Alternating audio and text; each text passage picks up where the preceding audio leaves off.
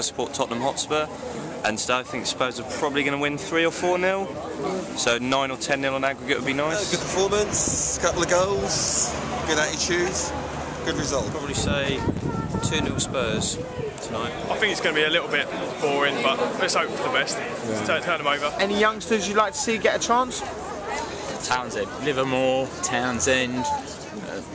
Kane's meant to be pretty nifty, so give him a run out and see what he's like. I think Harry Kane is going to surprise a few people today. I'm quite excited to see him. He's a young player, a lot of potential. I'm looking forward to seeing our team coming out of White Hart Lane. I don't think I'll ever see it again. But you just gave us a great game last weekend, destroyed us. It was good football.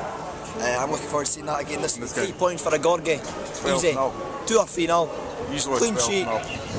Rudy Scatchell, I'll be back on Sunday. Just a goal really, as long as we get a goal. There's loads of fans struggle doing, as long as we get a goal, I'm happy. This season, I was optimistic to begin with. A wee bit transitional period with change of manager and stuff like that. But we've got a Portuguese guy in charge now. He's got potential. Tottenham Hotspur, bit of a bad game tonight. Tom Hoddleston didn't play very well. Neither did Pav. And Hearts played very well. I thought the game was okay today, but it was just the fact that it was over sort of last week. It just sort of took the gloss off the game really. A bit disappointing, but when you think of who he put out, you know you can't have that great expectations. Big Heart supporter, and I thought we deserved to win tonight. Very good game. Hearts got a bit of pride back for the, after the 5-0. Excellent. Hearts couldn't have done any better. I thought we'd done all right. Pride was restored for us really. I would have took it. If you said 0-0 before the game, I would have took it.